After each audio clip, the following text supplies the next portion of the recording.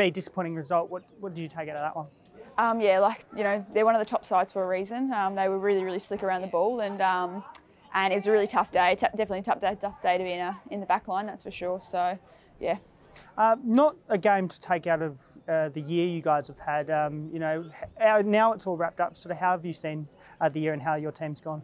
The season's been actually like a real positive for us. You know, obviously it was a tough result today, but the whole season as a whole, I really see a lot of improvement. Especially we've been able to get a lot of games into some of the real young girls, and they're only going to grow from this year and be, you know, have a big off season as well. A couple of young stars like Charlie and Ella, even though, you know, the experienced players, but they almost performed out there high motor. What did you think of them?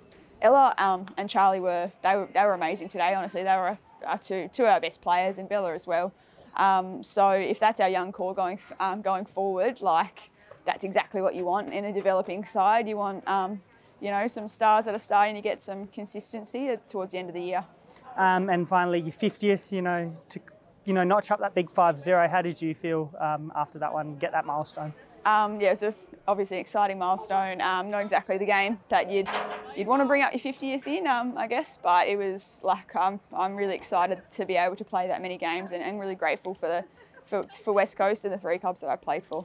Good to do it in front of your family as well. You know, they'd hear watch you on. Was that a proud moment for you? Yeah, no, I couldn't thank the club enough for getting my brother and my dad out, and then, yeah, my best friend was here as well. So, yeah, very lucky to have them in my life, to be honest, and to be able to share this moment with them.